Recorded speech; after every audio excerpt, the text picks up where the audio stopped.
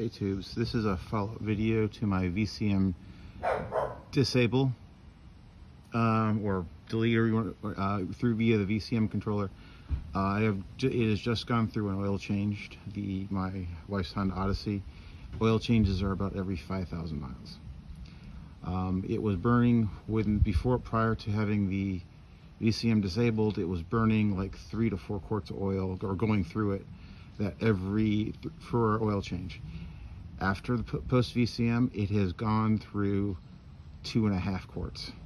I added 2.5 quarts to it, and this is what I took out today. This is 4 quarts, and the capacity is 4.5 quarts. So it burned went through about 2 quarts, either leaked or burned it, or a combination.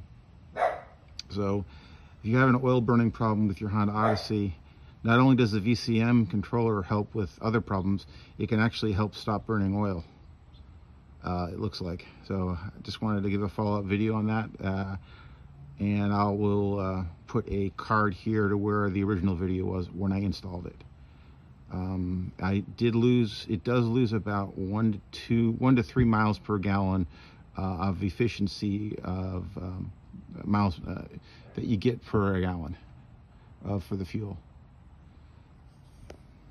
Later, tubes.